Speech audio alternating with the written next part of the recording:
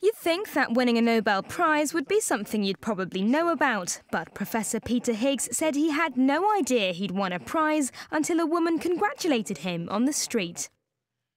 The 84-year-old scientist, who doesn't own a mobile phone, won a Nobel Physics Prize for his particle theory and said a former neighbour told him of the news.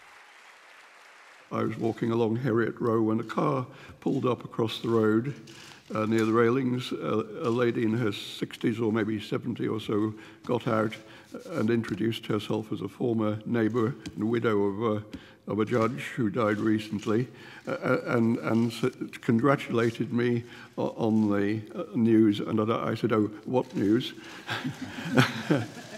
And so she told me that her daughter had phoned from London to alert her to the fact that I had got this prize. And I knew more about it, obviously, when I got home and started reading the messages. Well, I'm obviously delighted and rather relieved that, in a sense, it's all over, because it's been a long time coming.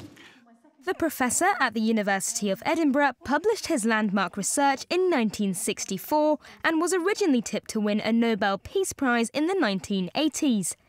The Higgs theory explains how particles are clumped together to form stars, planets and life itself.